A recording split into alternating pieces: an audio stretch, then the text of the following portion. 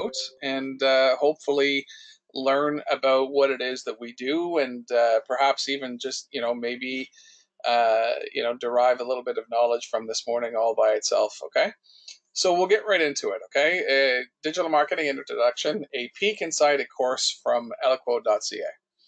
All right, as you may have seen in the bio, my name is Jordan St. Jacques. Once upon a time, I was a concert promoter operating up and down the east coast of the USA, and my transition into digital marketing actually began back in 2004. When while I was in that business, I was the first person in the world to take a profile over 1 million friends on an old site called MySpace, which you may remember from back in the day. It was a little bit of a surreal experience. I wasn't even a tech guy back then, but one of my street team girls who was passing out my flyers came up to me and said, "Why aren't we doing it in MySpace?" And so I said, "Well, since I don't know what MySpace is, why don't you show me what MySpace is?" So we went to Kinko's in Niagara Falls on the U.S. side and rented a terminal, and she proceeded to show me about all the things about MySpace, and of course, it was a target marketer's dream because you could actually target by school and some other things that MySpace offered you with respect to hyper targeting and things like that. And we fell in love with it, and so over using the power of MySpace over the next few years, we actually took a one city operation into a 24 city operation by the time 2011 rolled around, eventually parlaying everything into contracts with Live Nation and Viacom. So those were some good times. And yet, I was always using this newfound digital marketing power within the context of my own business. I wasn't really an agency back then. Later on, I returned home to my hometown of Ottawa in 2013. And by 2016, I had been accepted at the Invest Ottawa incubator for a startup called LottoProxy.com. Later on, I actually moved on from Invest Ottawa at Bayview Yards to Carleton's Lead to Win incubator, where I am now. I'm also a guest lecturer on all things digital marketing for Professor Tony Belletti at Carleton's Technology and Innovation Management program. And last but not least, I own an agency called Digitera.agency, which you can find online. And yes, it is .agency. There's no .com or .ca or anything like that. So, to say the least, I've been at this for a very, very long time and have had some successes with the power of digital marketing. Still not a Mark Zuckerberg billionaire or anything like that, but I've had a pretty good run with respect to digital marketing, and I'm very qualified to offer this advice to you today. So let's move on. The importance of digital marketing. Okay, so on the it's been on the rise since the days of MySpace. Back then, digital marketing wasn't really taken seriously. It wasn't until Facebook actually lent some structure to the whole digital marketing thing. If anybody who remembers MySpace will remember that it was kind of a wild west of social networks. It was a mess. The code was a mess. It wasn't organized properly. The ad placements were terrible, and so the Madison Avenue didn't really engage with MySpace back in those days, but they did engage with Facebook because Facebook actually did it right and won the war of the social networks, for lack of a better word, let's say. Okay, digital marketing in and of itself is now, of course, since 2017, is the number one category of advertising expense within the overall marketing mix. It's more than TV, more than radio, more than out of home, more than anything, and rightly so. I mean, it is the number one way of reaching people, and as we're going to find out within this hour, it's a way of reaching people in a very, very targeted format. So no longer does your ad expense actually get wasted on people who don't necessarily want to receive your advertising, such as the person watching a TV show, who's not really the demographic that TV show calls for, let's say. But the most important thing that I want to talk about today, though, with respect to the importance of digital marketing is, excuse me, bad time to have a regular cough, eh? Anyway, like I said, the most important thing I want to talk about today is we're in really, really unusual times right now. I mean, apart from the fact that millions of job losses and people are scared and things like that. I mean, we're going to come out of that, right? Things will get back to normal. Every single biotech firm in the world now is racing for a cure, and it's only a matter of time before there's a vaccination against coronavirus, COVID-19, and things will reset to normal. But what is that normal going to be? We don't even know at this point, right? I mean, the new normal is something that we've got to figure out. And when you look at different industries, I mean, okay, so take movies, for example. Are people really going to want to go back to the movie theater where all those seats are in close proximity to each other and one single cough from an infected person will infect the entire theater? Um, I don't know about you guys, but one of the two of the movies that I've watched since in the month of March, since all this stuff started going in overdrive. One movie is Contagion, which with Lawrence Fishburne, and the other movie was an older movie back from the '90s called Outbreak, with Dustin Hoffman and what's his name there, the old guy. I can't remember it right now for some reason, but he's a famous actor. Um, anyway, the in the Outbreak movie, there was actually a scene in that movie where there was an infected person in the movie theater, and of course they make the whole big dramatization of the disease spreading within the movie theater. And I thought to myself, okay, look at where we are right now. Movie theaters are shut down, and really, with the advent of Netflix, the movie theater business has been dying for years. So now all of a sudden, with this whole, social distancing thing, what is going to be the new normal? Are people going to, remember this forever, or are they just going to forget about it and move back to whatever the old normal was? We need to watch out for that as digital marketers, because all of a sudden there's going to be new digital sales funnels that we're going to have to either create or adapt to in order to survive in the new world and to thrive in the new world. And I think that with respect to what we're talking about today with the importance of digital marketing, I think it's really really an opportune time, not only just to go over what the course at Eloquo is, but to also think to ourselves, how is COVID-19 going to affect our industry, whatever industry you happen to be in, and how do I react to that? How do I give advice to my boss or my colleagues, let's say, to how to adjust our business model, completely, and take advantage of new opportunities that will come out by the usage of digital marketing. And so, it's always it's one of those things with digital marketing. There's always the necessity of keeping your eye out, keeping an eye open, let's say, and making sure that we pay attention to circumstances on the ground. I mean, that's always the case, but I think it's even more of a case these days. And to give a little bit of an example, unfortunately, one of my friends, her husband died about 4 days ago, and they can't even have a funeral. So, of course, one of my first ideas was actually putting together a platform so that people could, funeral homes could stream virtual funerals, let's say, to people who didn't necessarily want to be in such close proximity to people. I mean, if you've ever been to like a funeral of somebody who had an active social life or a wide list of colleagues, let's say, some of those funeral homes can actually get really really packed up, and with this new age of COVID-19, even after the vaccine comes into place, are we really going to want to be in such close proximity again?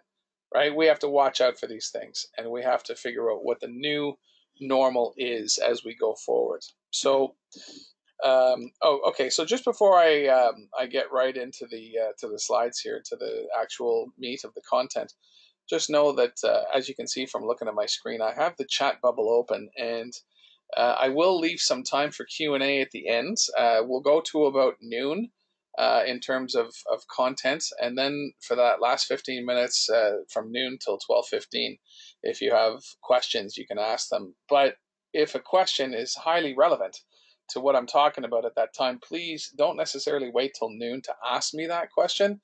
Feel free to just get into it right away, and we'll adapt the answer to that question on the fly as we go through the course content here.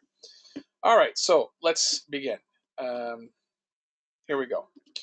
Okay, so what I like to explain to clients when they come to me is, if we remember back to elementary school, there was the color wheel, and it was three colors: red, blue, and yellow. And if you move those colors around and overlapped and here and there with those three different elements, you could create new colors. Like purple was a combination of two of those colors, let's say. And this is what the big five pillars of digital marketing are all about. And of course, those big five pillars, as you can see from my screen here, are web, search, social, blast, and mobile. And I'll go through them because it's important to understand what they are and why they are big five pillars, as opposed to this next slide here, which we'll get to in a second. You can see that these are offshoots. Now, these terms like e-commerce and lead generation, paid media, et cetera, they're all very important things within digital marketing. You have to pay attention to these terms and what they mean, but they're not primary elements, okay? These are your building blocks. And if you understand these five building blocks to some extent, then you will always be able to actually, either create your own digital marketing campaigns, or at the very least, be able to supervise whoever is actually doing the creation of your digital marketing or the execution of your digital marketing, let's say. So let's go through them number one, or one by one, let's say. So the first pillar is web, right? Now, let's face it, websites, they're not really a sexy topic anymore. They were sexy 20 years ago, 25 years ago, but they're not the sexy topic anymore. The sexy topic is mobile apps, native apps, right? iPhone, Android. But the website is still the holy grail of the hub of everything that you do on digital, okay? Make no mistake, and it'll be that way for some time, okay? Now, why? Because let's face it, you can go to a mobile device and you can either pull up a mobile website or you can pull up an app as well. So why is the website, let's say, still the holy grail? Well, first of all, you can't have a mobile optimized website without an actual website. So there's one. But the biggest reason is, well, the clue for the biggest reason is the second entry. Websites can be crawled by Google, and that's how they determine your Google rankings. All right, so you can't rank on search unless you actually have a website. No rankings whatsoever. Okay. Now somebody might say, well, my Facebook page ranks. Well, your Facebook page is technically a website. So therefore, yeah, your Facebook page can rank. But if you want really, really well optimized results on Google, you have to have a proper website. Okay, which is why, of course, if you're trying to save money on a website developer and you're trying to get through, needing to pay somebody $4,000 or $5,000 to actually pay, do your website for you properly, you might think to yourself that, oh, I'm going to use Wix or Squarespace or the GoDaddy website builder or something like that. The problem with those builders, right, is you can't control your own source code, which means that you can't actually optimize for your actual, your SEO optimization, let's say, right? Because there's two forms of search or SEO, let's say, right? There's your on-site SEO and your off-site SEO. Here, let me just actually change this just so we have some context here, okay? Now, there's on-site SEO and there's off-site SEO, okay? And what do those two things mean? On-site SEO talks about your code on your website, okay? It's one of those things where you have to have your code optimized. And this, of course, is the big difference. I mean, if you get some, web designer, let's say, who comes in and says, yeah, I'll do you a really nice looking website and I'm only going to charge you $1,900. Well, the problem with that is you might think that's a good price, but he's probably leaving out a lot of the SEO considerations that need to be optimized within your code. So the first tool that I want to show you today is a tool that I use all the time. It's called SEO Sites Checkup.com, okay? And I'll tell you what, why don't we go to the audience here? Who is brave enough to actually send in their site on the chat window so that we can analyze this? Anybody?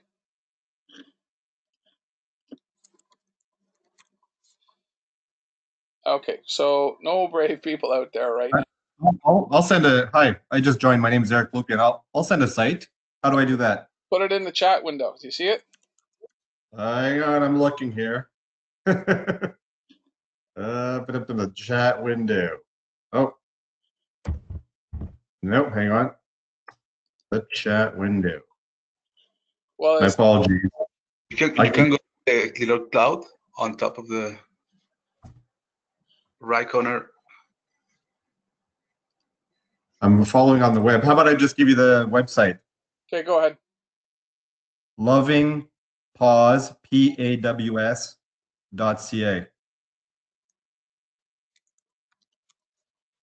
There you go. It's not my site, but it's one that I help somebody with. Hold on. Is it Canadian or American? It's Canadian.ca. Oh, right. Of course. Sorry. Okay. We're actually going to use a different tool. This is a tool that I use all the time.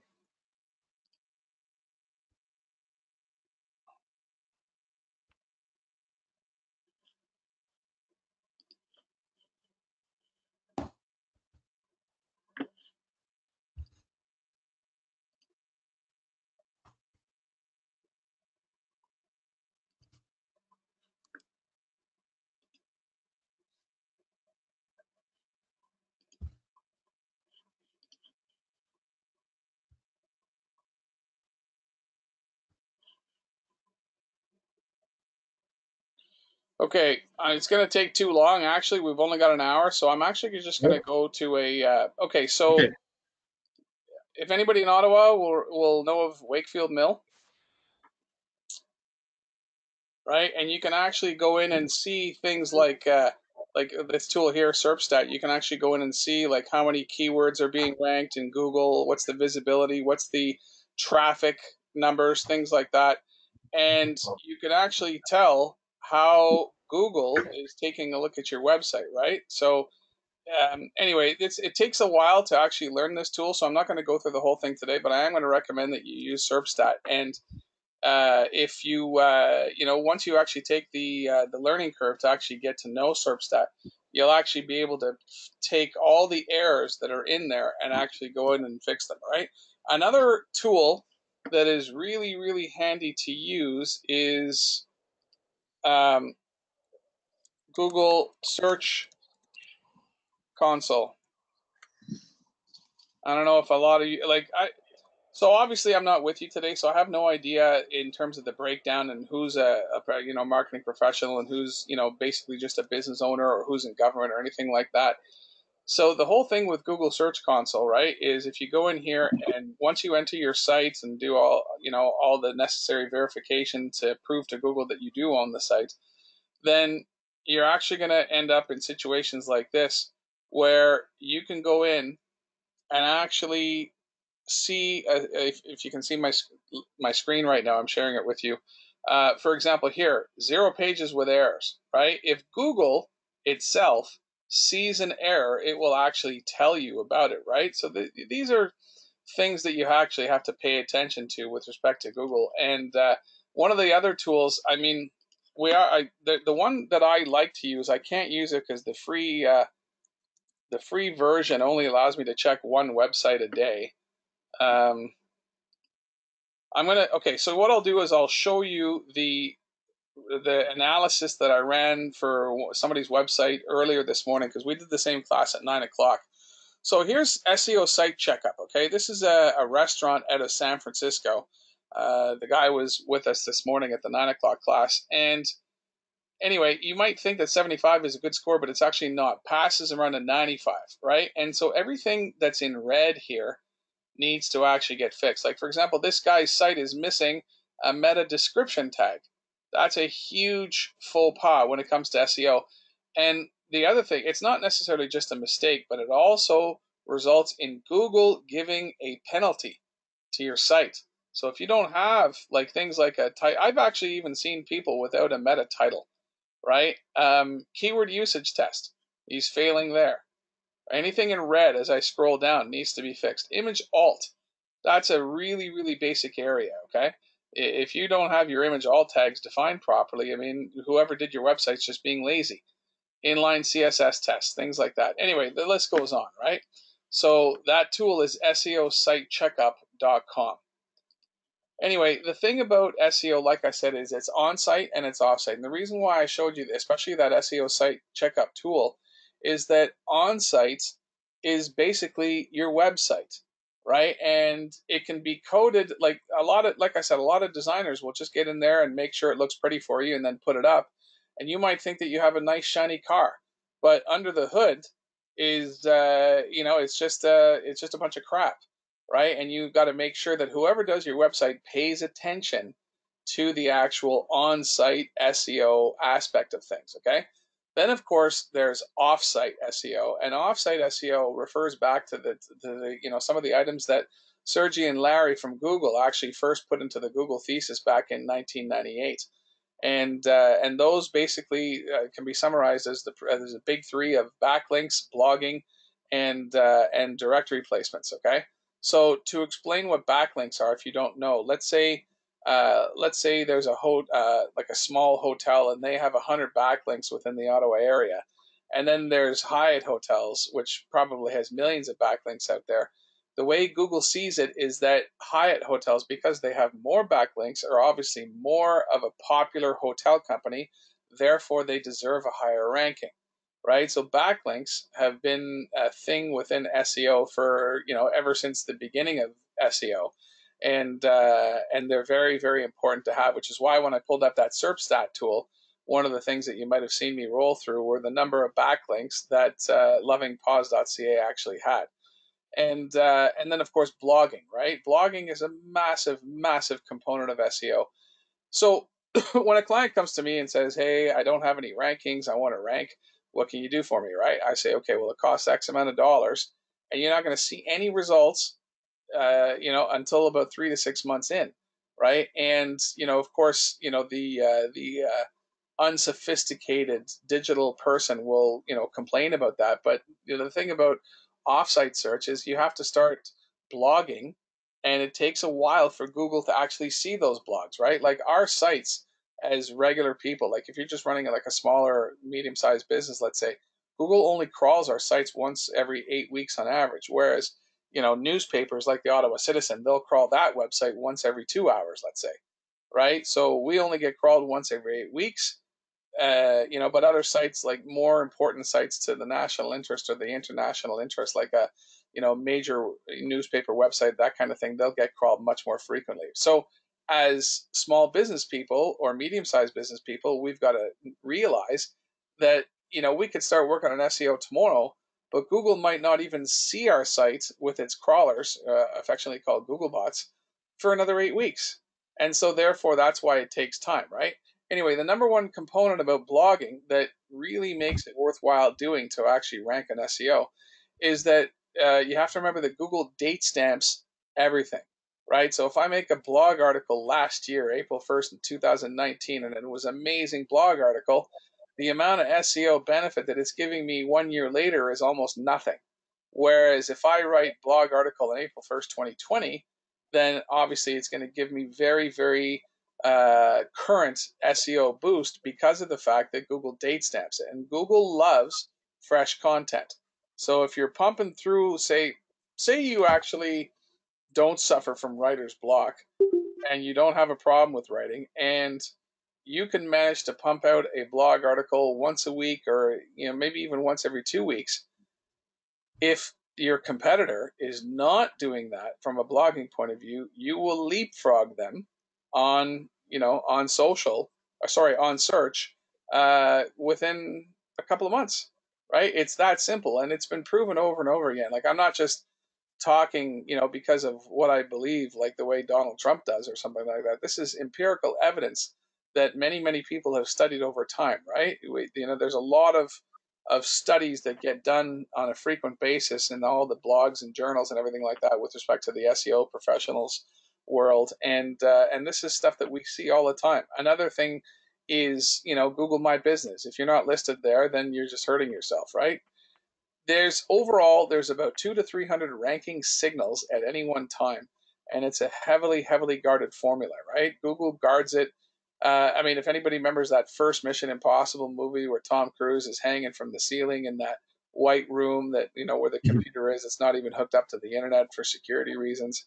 That's the kind of room that that the Google master algorithm for search rankings has actually guarded it, and it's, well, because, you know, and rightly so. I mean, it's the basis for a $500 billion company, roughly, right? So anyway, search is, if you had to analyze search, when let's say you're a new business, or you're, you know, a business that's just getting started with its digital marketing footprint, search is best defined as being very, very powerful in the long run, right? But it takes an investment in time and energy and money to actually start getting those rankings. And it does take, you know, it does take a, like a maintenance kind of expenditure, let's say, to actually maintain your rankings once you have them. Because the thing is that Google, the way the algorithm works, it's always a competition, right? You're always being ranked against other relevant companies. So if you're Loving Paws, um, what does what? Well, actually, let's check out Loving Paws right now and see what it does.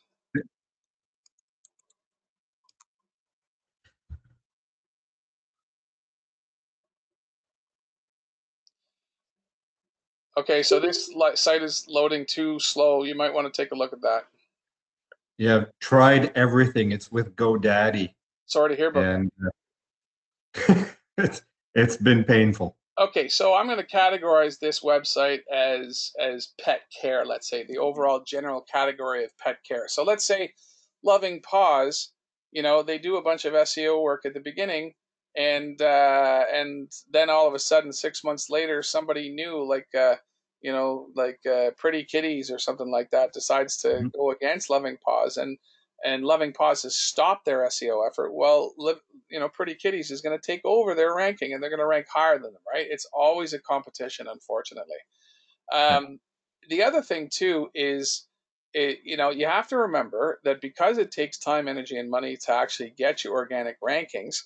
There, you know, you have to say to yourself, okay, well, search is going to be critical to my long-term success, but it's not very good for getting customers tomorrow. And that's where social comes in, the next item on our list.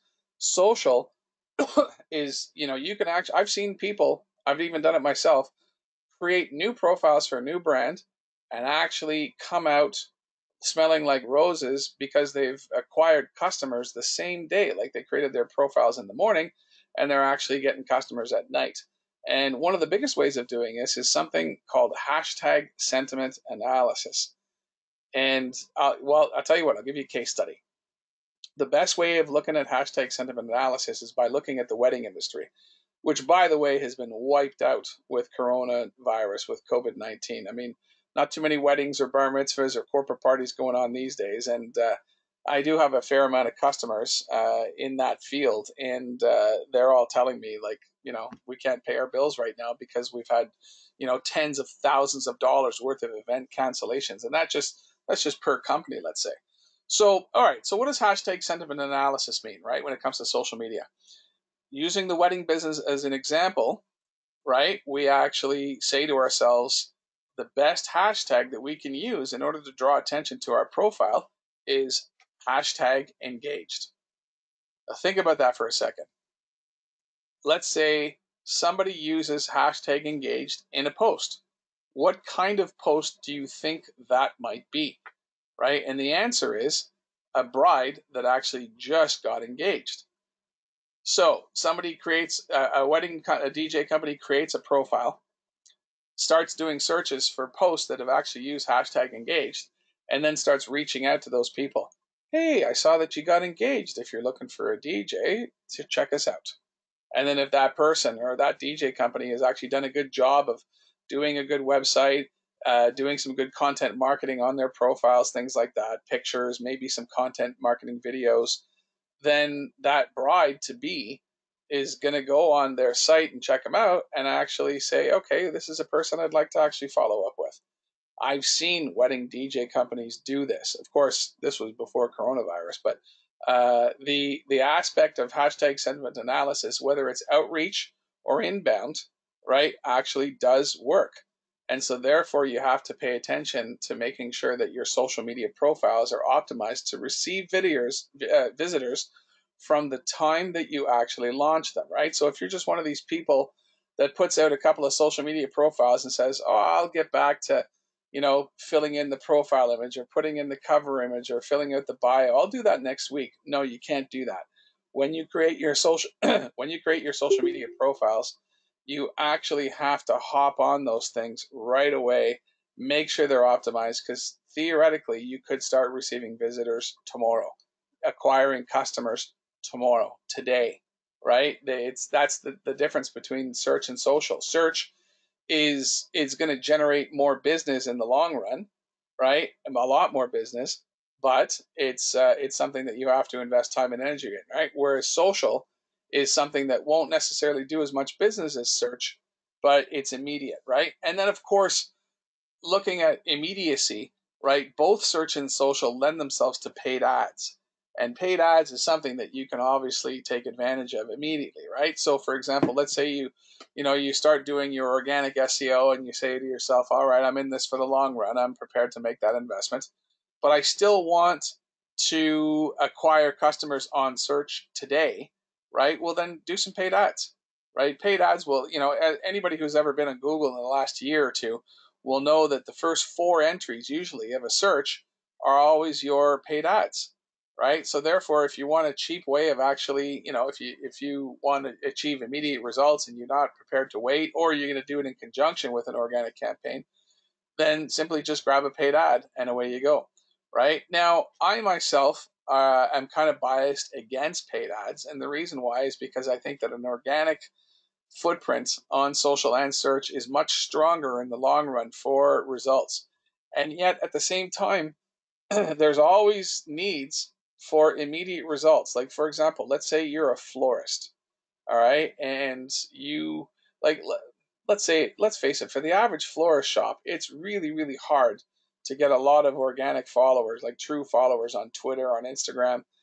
You're not really telling exciting stories. Like it's not like having a content marketing for, like that one from a couple of years ago for Uber Air, all right, where they're showing people getting into an Uber type helicopter and moving from one city to the next. Let's say that's exciting stuff, and it generates a lot of followers. But how many people are going to follow, something that's just about flowers and how good a florist is, right? Not nearly as many. So let's say you're a florist and all of a sudden it's Valentine's Day coming up. Well, you've got to go to paid ads to sell those roses, right? And so therefore paid ads do have a place within the overall context of digital marketing. It's just that some people rely too much on paid ads, and to me that's kind of lazy. I think that you have to do both where they're appropriate, right? If it's appropriate for you to actually have a paid ad because there's an immediate priority coming up, like for example, let's talk about COVID-19. I mean, Health Canada is putting out paid ads like crazy these days with respect to COVID-19. I mean, YouTube, Twitter, Instagram, Facebook, they're all over the place. In fact, I've even heard that the crisis communications team for Health Canada that's on point on this is actually even thinking of doing paid ads on TikTok with influencers, which is of course the social network for teenagers and young adults these days. And the reason why they're doing it, of course, is because millennials are, still doing stupid things like going on spring break and packing the beaches in Florida, and they're returning home with all these things. It's not a good thing. So anyway, so yeah, so keep in mind, paid ads, they do have their place, but they're not necessarily the be all end all, and it's important to have organic efforts for these things. All right, the fourth item, excuse me, the fourth item on the list is blast. Blast is a catch-all category of every kind of outbound communication that goes out in bulk, such as, well, primarily email blasting, but also text message blasting, and of course, push notification blasting, okay? I'll say put push notifications for mobile because they're primarily delivered through mobile, and we'll just talk about email and text message blasting for the moment, okay? With respect to email, you have got to make sure that you're doing it properly, okay? If you're basically spamming people, you're going to get yourself a bad sender reputation, and and the email service providers around the world are going to block you down within a matter of days. It's that sophisticated now. They're anti-spam detection things. But if you handle it properly and you make sure that you're acquiring people organically who want to be on your list, these aspects, both email and text message blasting, can be very, very powerful. Okay. So I'm going to give you a case study. A friend of mine who owns a clothing store in the Glebe named Delilah. And if you're ever on Bank and Third at the Starbucks there and you look across the street, there's her shop with the big flower logo, okay? She's a women's clothing store specializing in clothing for women aged 30 and up, professional women, let's say. And she's my client, and she runs a text message blasting program that is done in a very optimal way. And so I'll tell you about that, and you can see the logic behind her the way she does things. So she's a very customer friendly store. Her and her daughter and her, who also runs it with her, and her various salespeople, let's say. What they do is when somebody buys something, right, and they're checking out the cash, they ask that person whether they want to be on the advanced notification text message list. And so that person actually has to verbally say yes in order for them to actually allow their cell phone number to be on that list. Eva will not compromise on that. Then what happens, it's like I said, it's called the Advanced Notification VIP text message list. A little bit of a mouthful, but anyway, what they do with that is they only blast out when there's a new collection of goods in the store. So for example, let's say, I guess there's a popular brand that I've been told anyway that of women's shoes called Jimmy Choo. And so when Eva gets a new collection of Jimmy Choo shoes in the store, she'll actually blast it out, right? And it'll be very, very succinct and to the point. New collection of Jimmy Choo shoes in the store now. Come on in the next 72 hours for 20% off. And what the results of that kind of text message blasting does is that when Eva acquires a new collection and accompanies it with a blast to her VIP list, she actually sells out about 50% of that collection within 72 hours. Now, for retail, that's actually quite astounding, right? So you can see that if you handle blast marketing methods properly, then you're good to go. Okay, now let's move over to mobile, and I'm going to explain the big thing about mobile. First of all, with native apps, they're much faster loading. You can also use mobile optimized websites as well. And these days, people are checking a website more from their phone than they are from an actual desktop computer.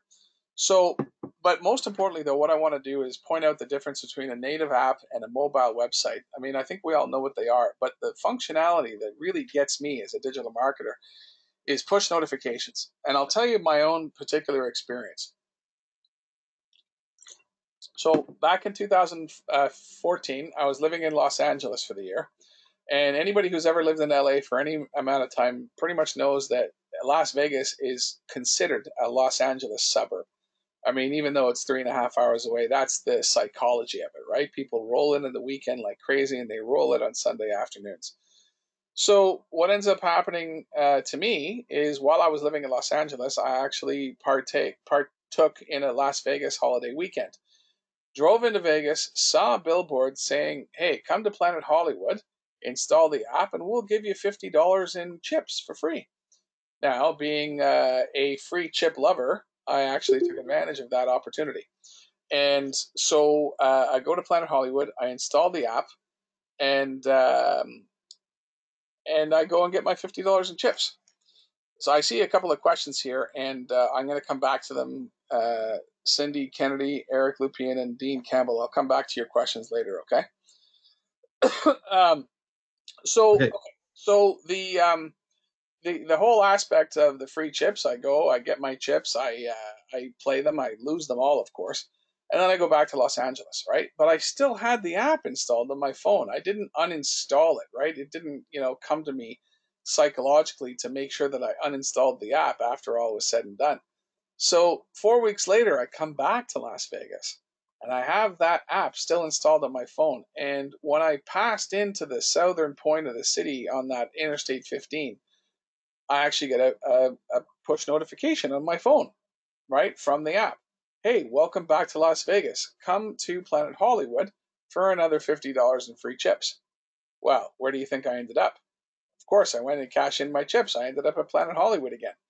But I didn't do that because of the billboard. I did that because I got a push notification on my app through the phone, right? So therefore, that just shows you what push notifications are all about. Now, there's three types of push notifications. One, there's manual, where you can simply go to a computer, type in a push notification, then send it out manually to all of your the people that have installed your app. The second one is geofence, right? And that's the kind of push notification that I got in my Planet Hollywood example, right? I passed through a polygon according, overlaid on top of a map according to the way the app is configured. And the app knew to send me a push notification.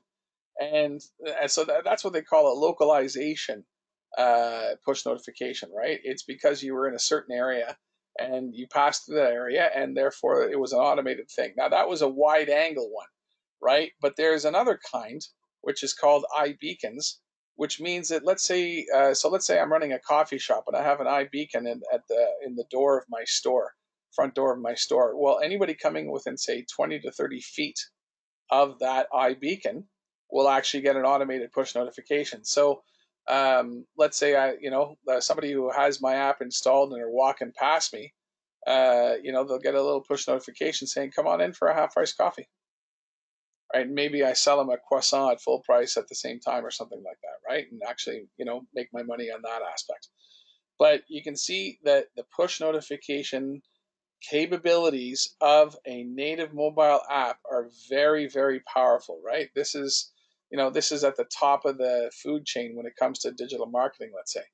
And in fact, Google actually even has it. So the local, short range push notifications don't even need you to have the app installed. You can actually just blast it out, and every Android device within that 30 feet will actually get it. So, okay, so these are the big five pillars, right? You absolutely need to have these big five pillars, at least some of them, in place in order to have a proper digital marketing footprint, okay? There are offshoots such as e-commerce, lead generation, paid media, content marketing, analytics, and influencer marketing that are also part of digital marketing. And there are more offshoots as well. These are just 6 that I chose on the top of my head. But there are more. And but these things are not primary elements, right? Like, for example, e-commerce makes use of web search, social, and blast and mobile.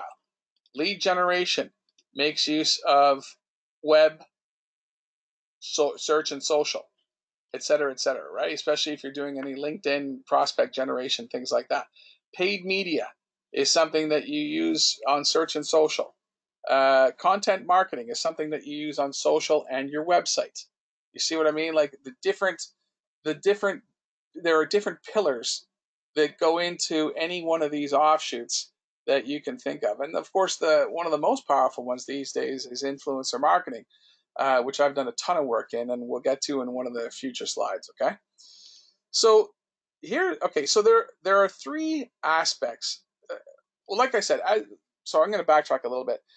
We're here to, just basically give you a little sort of a digital marketing 1-hour primer, and also show you about, what's inside the big day-long Eloquo course on Intro to Digital Marketing. Okay, and there's 3 different aspects that we focus on within Intro to Digital Marketing. Number 1 is the unique opportunity.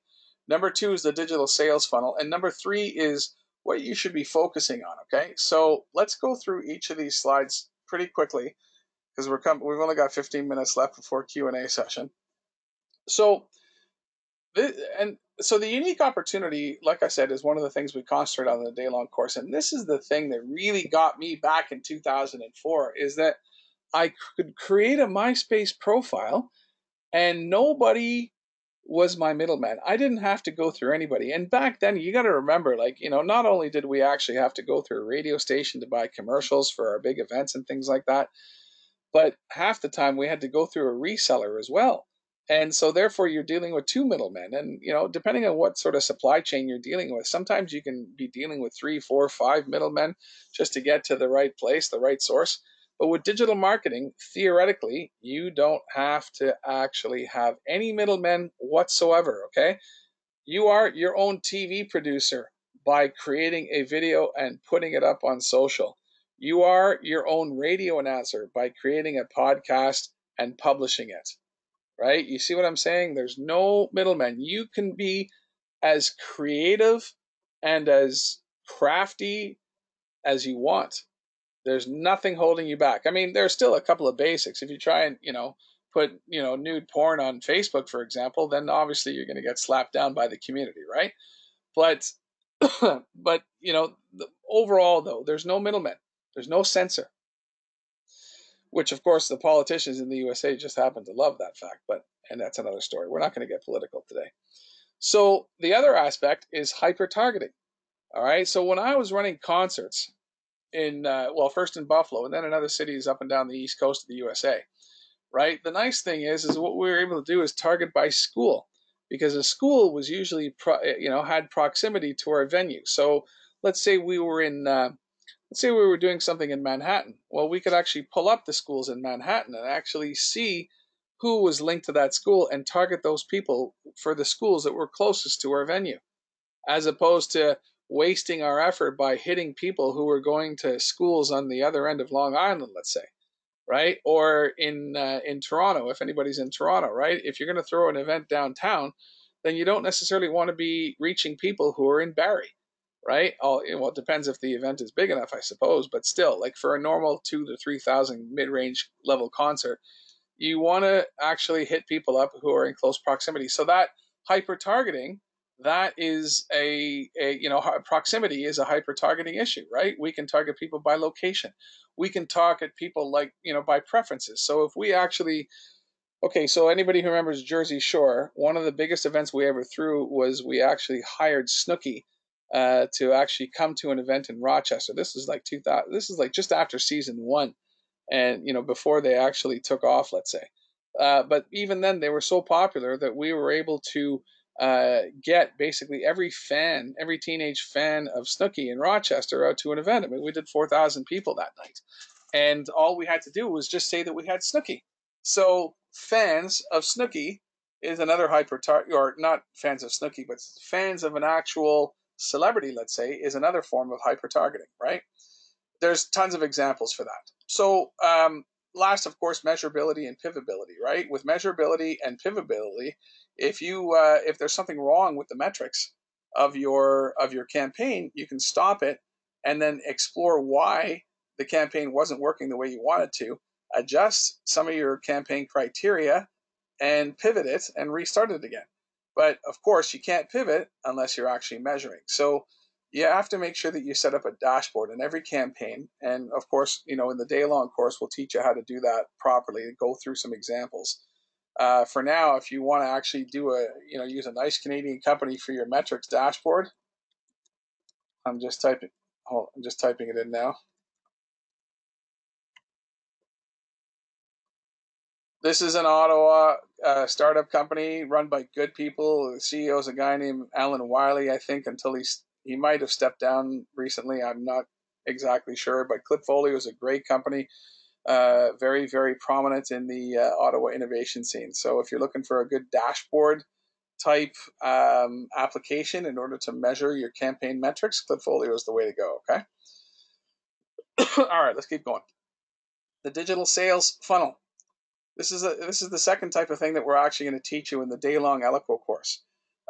Basically, it's all about, if you had to explain it in general terms, find someone anywhere, bring someone to somewhere, provide them with guidance incentives to get them to perform an action, call to action. And then once they perform that call to action, then you have a lead. That's an example of lead generation, right? Somebody who's actually done something to qualify themselves. Now, one of the biggest lead generator type of things that I've ever seen online is your prototypical mortgage calculator, right? So let's say you're looking to calculate a mortgage. So you search on Google mortgage calculator and you bring one up and you fill in your details and right. And then as soon as you click the submit or the calculate button, right, what it does is says, here, please stick in your email so we can send you a report.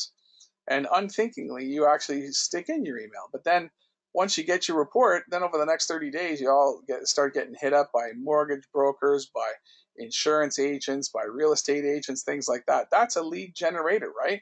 That whole aspect of the mortgage calculator, that's just basically a call to action to get people to get you to qualify yourself as being interested in a particular good or service. And I guess what they think of the logic is that if you fill out the form and actually submit your email address, then the odds are that you're about to buy a house.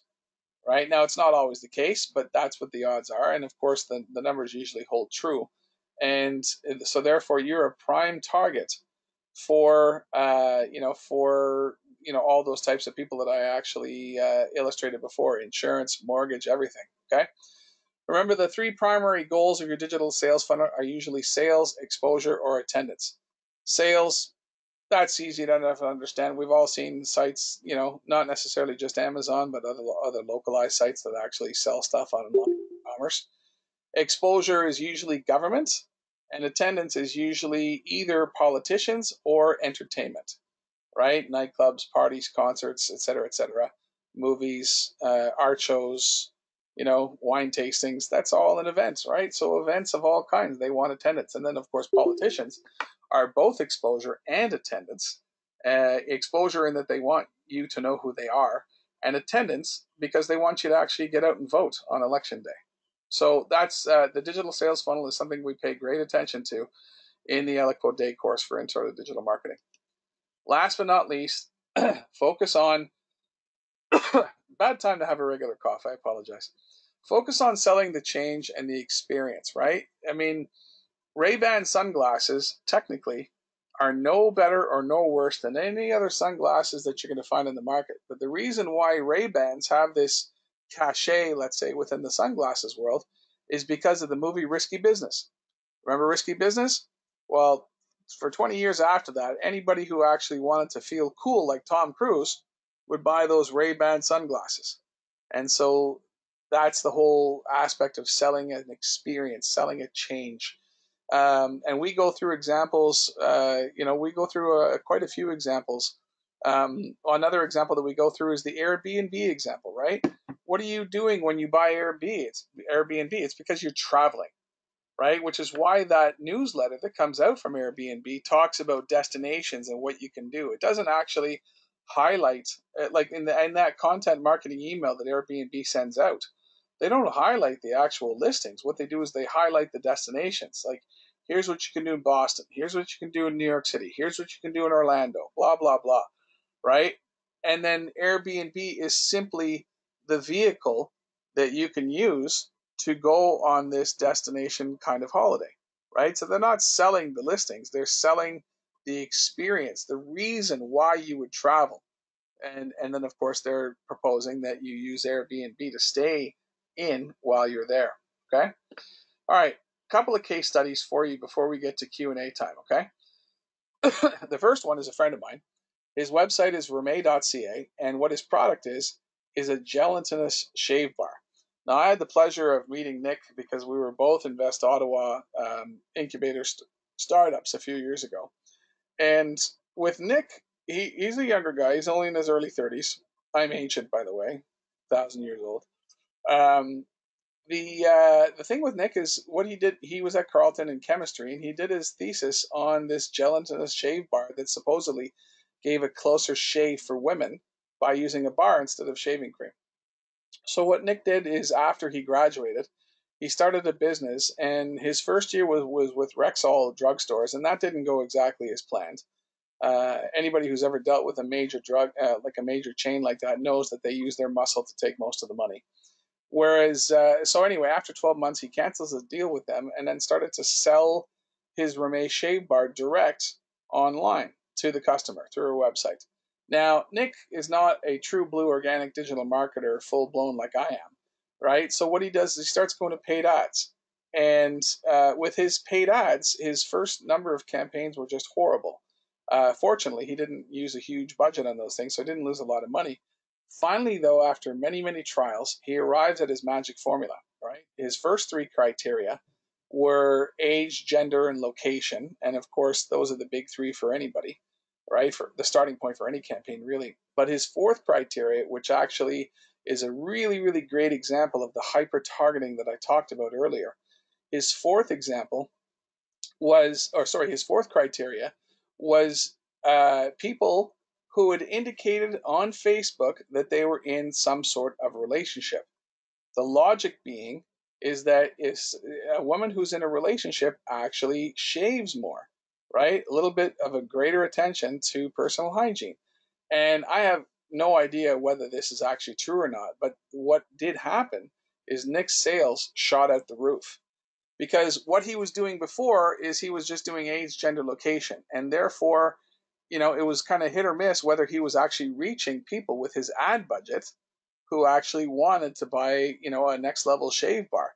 But then when he started experimenting and getting into criteria that allowed him to hyper target properly to people who were more likely to actually buy like a next level shave bar, then what ended up happening is his ad budget started going farther and his sales increased accordingly. Anyway, he's doing great now. He's got a new girlfriend. He's shopping for rings or something like that because he's got all kinds of money now. So good for him. But it just goes to show you that within digital marketing, anything is possible. Okay. So Crowdfluence.app is actually my product, and it's designed to aggregate local influencers. And we used it last year for a local prom dress store by collecting the most popular girl at every store or every school, let's say, sorry, and getting that girl to influence to her peers at her school on behalf of that prom dress store. And that actually resulted in a 3x increase in revenue for that retail store over the prom dress season. And anybody knows anything about retail, you would easily understand that she was very, very happy because of that. So, okay, so I'm going to end the formal slides there. I'm going to get to some questions here. Cindy Kennedy, are you referring to Link Juice? I assume that we were talking, that was when we were talking about backlinks, and that's exactly right, right? The more backlinks you have and the more relevant backlinks you have, you are going to get a higher ranking on Google, okay? Now, don't just go for any old backlink on any crappy site that you can actually find. In 2011, Google changed their algorithm quite significantly. 2011 and 2013 were the Panda and Penguin updates, and they actually, what they did was they actually clamped down on backlink spam farms. So you have to make sure that your backlinks go on relevant sites. So don't just choose any site anywhere that offers like backlinks, and most importantly, don't pay for backlinks anymore. And Google can actually detect that now. If you pay for backlinks, Google will give you a penalty, right? Now, here's an important thing to actually talk about, negative SEO, right? You say to yourself, okay, well, if putting my URL on a spammy backlink site is going to hurt me, what's to stop my competitor from doing negative SEO tricks and doing that to me? Well, there's something called the Google Disavow tool, right? And which is why you have to have a really good tool in order to identify backlinks that are causing you harm, okay? So why don't we go into Google Analytics here.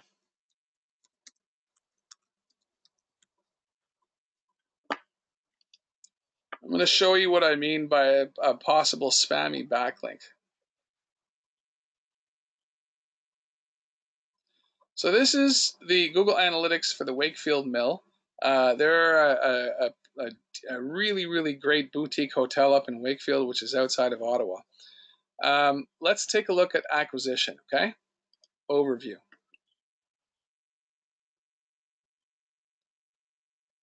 Okay. Referral is what they talk about as being traffic that comes from backlinks, okay? You can see this is low. I mean, obviously the metrics this week are terrible. Now, therefore, look, okay, so take a look now, Cindy, and everybody else. We can see where these backlinks are actually coming from, right? So Recizi is a reservation system. That's normal. Narcity, Coupe de Pouce. I mean, I recognize all of these sites, okay? But I don't actually recognize editor.wix.com. that is not a backlink that I actually had a hand in creating or maintaining.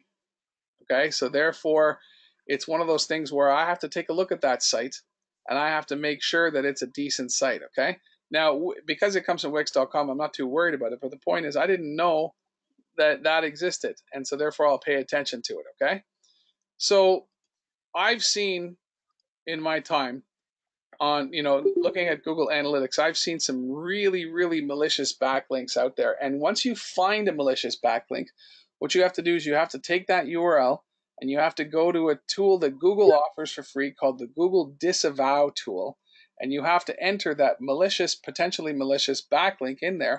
And what happens when you do that is Google is going to not use that URL to calculate your link juice, let's say. Okay. Eric Lupian, can I ask a question about crawlers? Yes, you can. Go ahead and post it. Okay.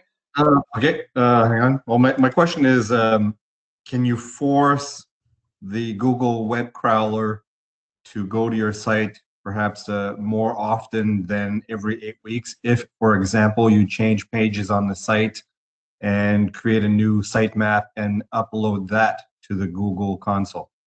No. Okay. Sorry for the quick answer. You can't tell Google to do anything, right? Right. Okay. It's just one of those things where Google has its way of doing things, and they're a massive company that pretty much rules the search world, and they do things their way, and there's nothing you can do about it. What you can do is argue about certain results, right? And the more and more that you find out about SEO, the more and more you're going to be able to see that you may be taking penalties that you shouldn't be taking. Okay. And if that's the case, and you start to discover those kinds of deficiencies, let's say, there are mechanisms where you can, ask for a review, let's say, right? But the Google bot stuff, right? That's unfortunately that's an automated system. Once you're in the system, you never have to ask Google again. Like back in the day with Yahoo, every time you wanted to be crawled, you had to fill out a form, right? Because Yahoo was never really a search engine. Yahoo was actually just a glorified directory. But Google is an actual search engine, and all this stuff happens automatically. So no, unfortunately. All right, thank you. Yeah, Dean Campbell, client. Okay, so Dean Campbell, that wasn't a question. That was he actually just left. Okay. All right, there is. Okay, so it's 12:03. I'm going to show you a couple of things that I actually think are really important. Okay. Now, anybody who's ever done any digital marketing knows that we all have to pay for tools, right? And usually those tools are on a subscription basis, all right? Now, they might not seem like a lot of things, like a heavy price, let's say. I mean, $10 a month here, $20 a month there. You might say to yourself, oh, that's not that much. It's a good tool. I'll subscribe to it. But you're going to get, if you're like running a proper business, let's say, you may get to the point where you're paying $200 to $300 a month in tools, and that becomes a problem. All right. So what I do, and what I think you all should do as well, is first of all, subscribe to appsumo.com. All right. Now, why am I telling you this? AppSumo is kind of like the Groupon for digital tools. All right. That's how you should think of these people. And what they do, and they're not as bad as Groupon, of course, but what they do is they actually do deals with these digital tool type companies, and they offer deals that are a one-time lifetime license payment. All right. So, for example, going to browse their deal right here, Social Animal. It's Content Marketing Insights, right? It's only $69 forever. So it's one payment of $69 and you have a lifetime license, right? And I can't tell you how many tools I have acquired through AppSumo in this kind of format, and it saves me a bundle of money. I mean, I think it probably saves me about $500-600 a month in monthly fees that I don't have to pay because of the fact that I actually bought that one-time license. All right. Anyway, you can just, if you go to AppSumo and you go to browse, you can see all the types of deals that they have out there currently. And if you subscribe to their email, you'll get their new deal. And usually they have one new deal every week. Sometimes they actually have two. And it doesn't matter. You don't have to buy them all, but occasionally what's going to happen is there's going to be a tool that comes around that you are going to like. So, for example, I bought this tool about 6 months ago.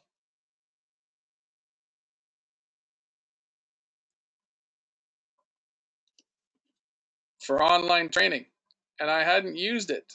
I never used it from the day I bought it, but nowadays everybody and their brother is actually hopping online for online training. So we're starting to deliver, all kinds of different training with CoAssemble.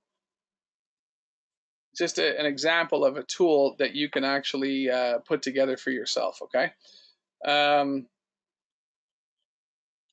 Another tool that is worth actually showing you guys is, well, this SERPstat I think I showed you already, right?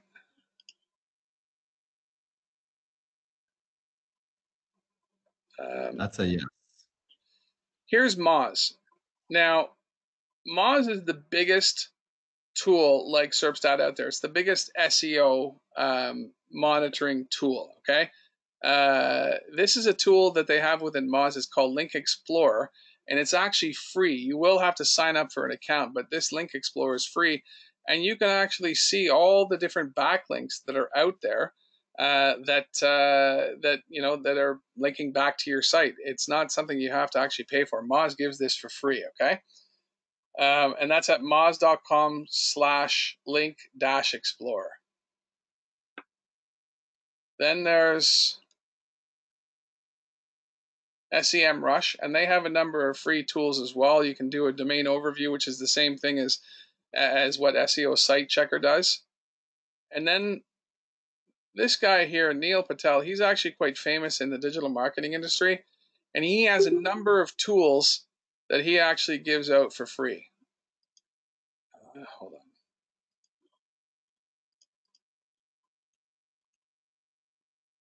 So you can see his tools here: SEO Analyzer, A/B Testing Calculator, Ubersuggest for keywords, backlinks, and subscribers. And they're all free tools that you can actually use. So actually, let's do lovingpause.ca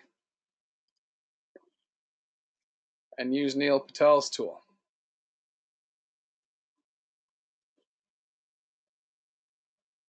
So it's going to take a few minutes. That's how long these things usually take. We'll just let that thing go. In the meantime, while we're waiting for Loving Pause analysis to go through, are there any other questions and that I can give answers to today? Does anybody have anything? If you have a question, just put it right into the chat window. All right, no questions? All right, it looks like some results are starting to come back. So you can see here that it's giving a whole tremendous amount of information: organic monthly traffic, organic keywords, number of backlinks, health check, right? These broken and have issues, you have to pay attention to these things because they're causing you problems if they're there. But Loving Pause seems to be okay for now. 8 critical errors. Uh-oh. Right? You got to fix those right away. Site speed. So this lovingpause.ca site has some really bad site speed right now. You have to fix that. And anyway, listen, this is a free tool. You just go to neilpatel.com and then go to the tools menu, and you can see them all there, and you're welcome to use them anytime you want. They don't cost you any money. Andrea D, yes, this meeting is being recorded. You'll have to ask Jody when you will receive a copy. I know that my instructions are that I'm to make sure that that the recording gets processed and delivered to him. After that, it's in his hands, Jody at the Eloqua office. By the way, we're all working from home right now, just like the rest of you. So we're all in this together, kind of thing. All right. If there's no other questions, I guess we'll. Oh, Eric Lupien, question? Yes.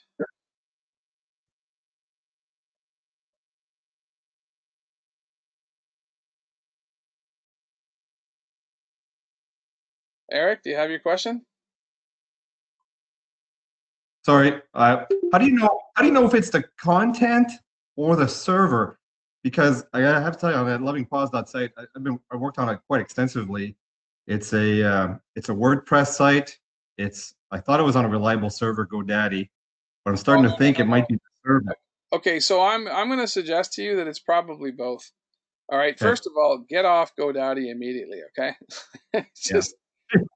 Oh, yeah. Well, what I use for mine is I use Amazon AWS, but you sort of have to be like an IT pro to use Amazon. So in Right. your case, what I'm going to suggest is you use a site. There's a couple of different hosts that that a regular person can use. Number one is called WP Engine, and Okay. number two is called, excuse me, Flywheel, and both of those are WordPress optimized. Now, the thing you have to know about WordPress is that the entire WordPress framework adds time into the load speed. There are things that you can do to optimize your WordPress load speed, but you kind of have to, you have to be a coder, like not an expert, but you have to know what you're doing in order to actually optimize. Like, look, you got 60 critical errors here, right? You got to, like, that's stuff that's not server related. That's stuff that's content related. Okay. Um, I mean, obviously in only a few minutes, I'd have to actually get access to your source code to actually do a complete analysis. But I think that, well, I mean, just looking from this report here, you got a lot of work to do, my friend. Yeah. Okay. But do explore it, because, I mean, I do know that that whole pet care industry. Eric? Are you here in Ottawa? Yep. Okay, Yep. so I know that there's a number of different pet care type of businesses out there, and they're all wanting that same SEO placement, page one, that you are. And like these 60 critical errors here that the Neil Patel tool is telling you, I mean, you got to take a look at those. You got to run this on your end and take a look. And I mean, if you do listen, put it this way: if you do your website yourself, this is a great opportunity for you to learn, right? Yep. But Uh, first and foremost, get your WordPress website off of GoDaddy and move it on to Flywheel or WP Engine, and okay. away you go. And if you're looking for an easy way to back up your WordPress site and migrate it over, the plugin that I use is always called Backup Buddy. Backup buddy. Okay. Backup Buddy. Get that plugin, install it, and it'll help your migration process really easily. Okay. Thank you. No worries. All right. Unless there's any other questions, I think we'll call it a morning and get back to our lives. And hopefully, you've learned a little something today, and perhaps you'll be more interested in taking the day-long Eloquo course. Usually, they're in class, but we have an online component as well. And I have a feeling that that online component is going to be increased as the weeks and months go on. But ultimately, either way, I hope to see you, whether it's online or in class, and let's learn some more digital marketing stuff together.